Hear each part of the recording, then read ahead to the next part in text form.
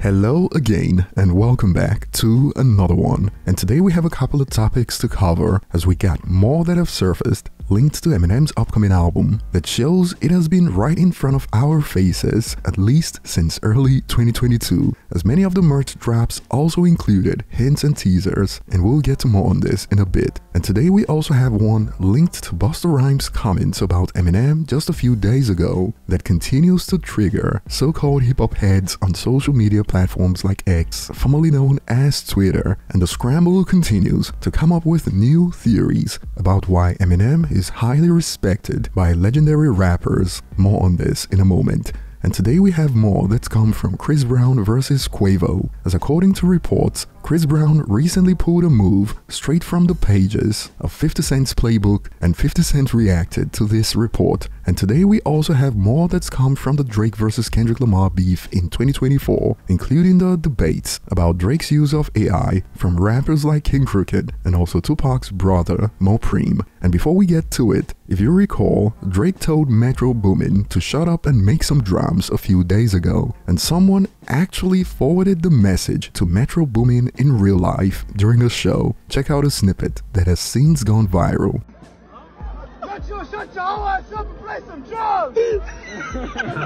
I heard it.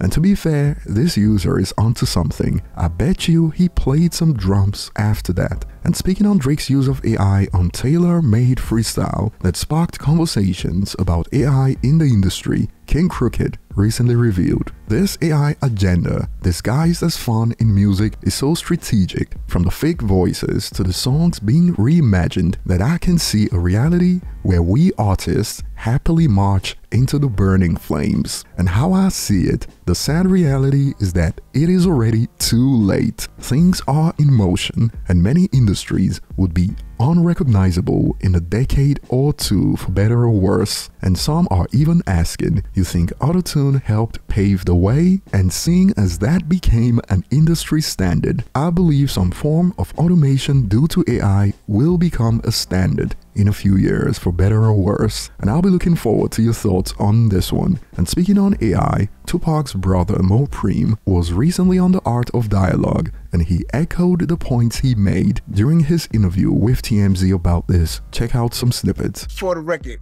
I ain't got nothing against none of them brothers. I ain't got nothing against none of them brothers. Kendrick, Drake, J. Cole, I like all them brothers.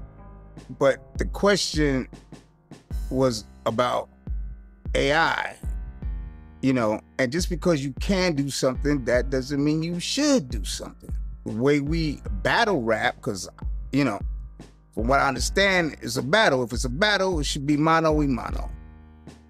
At my humble opinion, it should be mano y mano, skill against skill, flow against flow. When you put AI into the game, it makes it all balanced. Pac is perfection.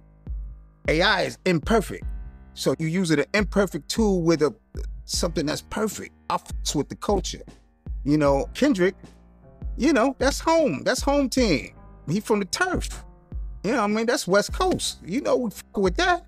And as you heard, the fact that Kendrick is West Coast makes matters worse, according to him. And this has sparked split reactions, as some believe West Coast bias is at play here. If Kendrick would have done it first, then I personally think his opinion would change, based off what he's saying in the clip, shrugs emoji. And some believe, well, Snoop posted it on his IG story. He is fine with it. And now that this is mentioned, I find it interesting that Snoop Dogg doesn't seem to have a problem with it as far as we know. And I'll be looking forward to your thoughts, especially the takes that West Coast bias is at play here, and that it would have been fine if it was Kendrick using AI. And before we head to the next point about Chris Brown pulling a 50 Cent on Quavo, Eminem fans have been going back to revisit some of the teasers that pointed to the new album. And from a previous merch bundle that I believe is from October 2023, another one has been spotted that pointed to the new album, Slim Shady, Death is Just the Beginning. And it is wild how it all tied in nicely, and now some have reacted with, M Legit has been dropping hints for months. We weren't delusional. For years actually, after Music to Be Murdered By dropped.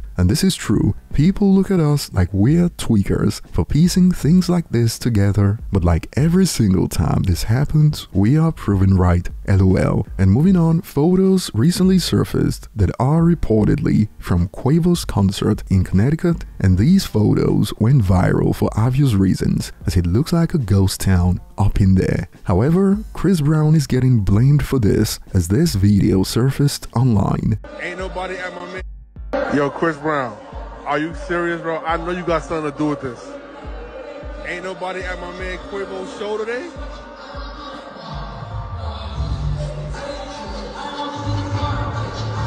Yo, Chris Brown, come on, bro.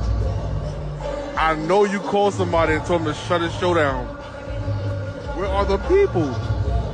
This is horrible. And 50 Cent reacted to the report. Chris Brown really bought all of Quavo's concert tickets, so no one would turn up. Loudly crying emoji, to which 50 Cent responded. Flushed face emoji, oh, this ish getting different. Laughing emoji, I know dude is tight, lol. Now of course, this is all speculations, but this brought back memories from a few years ago, when 50 Cent reportedly did the same thing to Ja Rule, when reports claimed 50 Cent performed pettiest act in history by buying out seats at Ja Rule's concert. He purchased 200 front row seats, and this blew up under 50's post. Didn't you do this to Ja Rule? Laughing emojis. However, on the other end, some are wondering, so basically Chris Brown just gave Quavo the bag. Who win, who lose? Which got responses like, most of it goes to the labels and he ain't getting no merch, which he'd get 100% off, laughing emoji. And more on this note, venue sales and merch sales are affected, so Chris Brown win. And although this is all allegedly, what are your thoughts on such a move from Chris Brown? And moving on, if you recall, a few days ago we covered the story when Busta Rhymes checked Dr. Umar and also a certain rapper for disrespecting Eminem on the All the Smoke podcast. I'm gonna keep it a buck. I don't think nobody could fuck with Eminem. I'm sorry, Dr. Umar. Well, some Eminem critics are still banding together and seething over the fact that all of these legends have mutual respect for Eminem. They are even coming up with think pieces, and this started the conversation in response to Busta Rhymes. Nobody defends this guy more than black rappers. Shake my head.